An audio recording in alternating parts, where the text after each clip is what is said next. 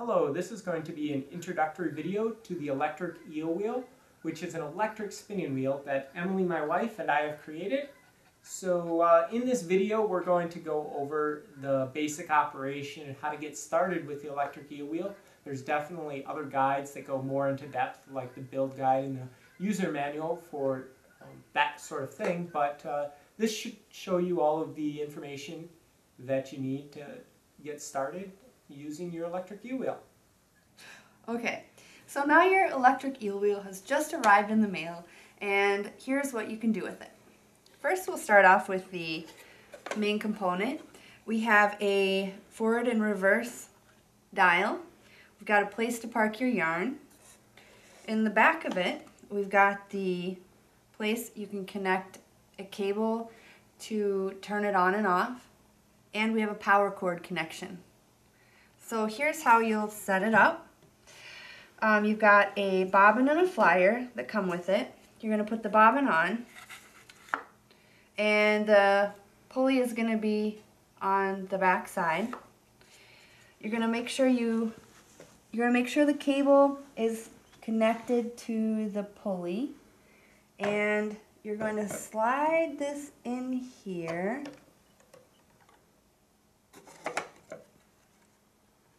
This way.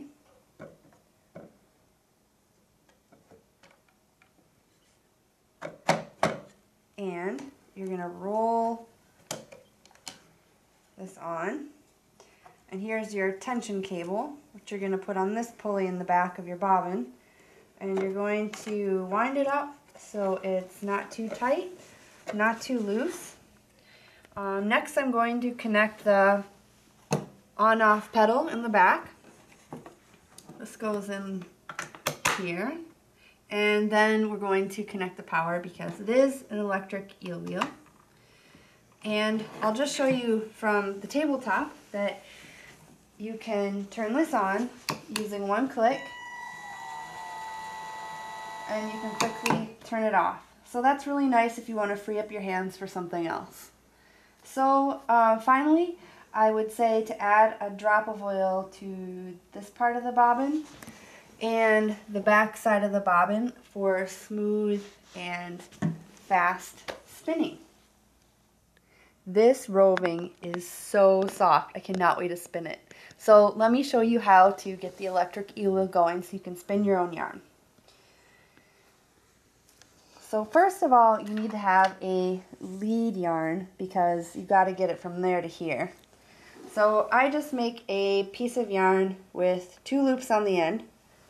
I'm going to put it around the bobbin, and because it's really slippery, I like to use a piece of tape to secure my lead yarn. Here. I've got a yarn hook. I'm going to use that to get my yarn through. So put it here. This one is going to move and slide back and forth along your bobbin. You have to do this yourself manually so that your yarn will be smooth across your bobbin. This one stays stationary so it holds it from getting caught on the bobbin. And then I'm going to hook this through here. Both sides have loops on them to keep your flyer balanced. So I'm going to pick a beautiful color from my yarn.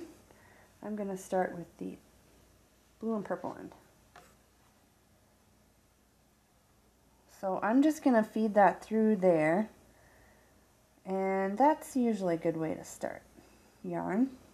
So if you're unsure of how this is going to work, you can start it really slow, and I'm going to use the pedal to click it on.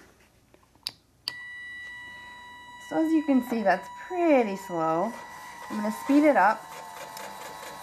Something else you want to be concerned with, it's not pulling in, it's just sitting there.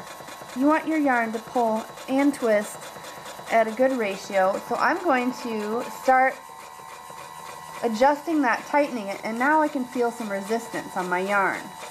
So here it goes, it's being pulled in. but it's going kind of slow. I want to speed it up a little bit. So you're just going to speed it up and let it pull in until you find your sweet spot that you could sit at and spin for hours and hours. Now, the good thing about having a pedal is that if you need to stop for any reason, you can just click it off. And what I'm going to do is park my yarn so I don't have to keep grabbing it. Just going to wrap it around there, and then all set for next time.